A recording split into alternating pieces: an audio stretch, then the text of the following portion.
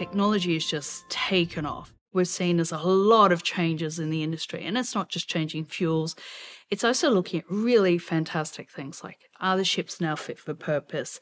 Do we need to look at non-conventional things, like wind-assisted propulsion? We've got nuclear options, we've got alternative fuels, but we've also got a lot of other things like energy-efficient devices being added. And of course, with a lot of the changes, we're also progressing AI and autonomy, which is having a massive impact in the industry as we go forward.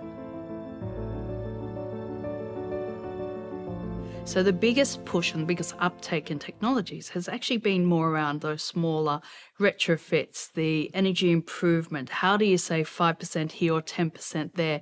Because it does all add up. And a lot of those technologies has minimal invasiveness to crew competencies and upskilling. So we're looking at things like air lubricated systems, vanes being put on ships for ships design. With the alternative fuels, unfortunately, that still needs a lot more work in the industry to prove where we need to go. And although we have a really innovative way forward with, say, nuclear, we've still got a challenge of cost effectiveness and safety with a lot of the other larger innovative technologies.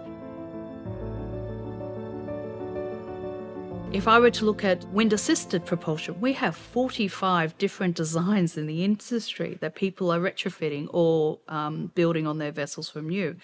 If I look at carbon capture, we probably have about 12 different technologies. So I think as an industry, we actually need to lobby together and create some way that we can have mutual recognition, some way we can trust what's being provided, or some way that we can have options to say as an industry, small ships will go probably this way, larger ships will do this, container ships will do this, whatever it is.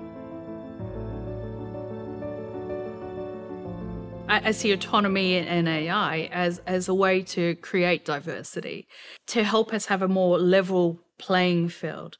To go offshore or to go to sea, you have to pass a quite strict medical. This allows us to have people in the industry who might have physical disabilities or any other type of disability. And also for me, as a female, I've been pretty lucky with landing on my feet and having opportunities ashore. But I'm sure there's a lot of other women who wanted to keep a foot in the industry, having a facility where they can job share, they can have a family life. To me, this is truly exciting.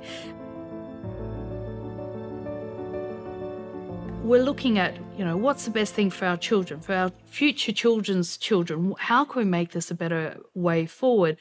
And as I said, 92% of the world's trade is through shipping. And I think if we can get on board and we can drive some of these changes, I think this is a really exciting time.